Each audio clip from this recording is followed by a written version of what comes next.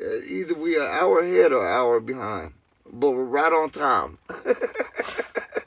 If that makes any sense. Yeah, I know, but still, did your clock went back and out right recently? Yeah. Yeah. Okay, then so not this one. This bitch stays stuck. This bitch gives me false times. I don't know if this bitch an hour ahead or an hour behind this little tablet. But mama's phone, her shit changes. On the TV, I have to do it manually. But it depends on how you're looking at it, man. Are you right here? Are you back then? Or are you over here? Over there? You know, there's like 3 places you can be, right? Right. Right. Well, if you want to hear more of this podcast, click on the subscription button and drop a like. Thank you.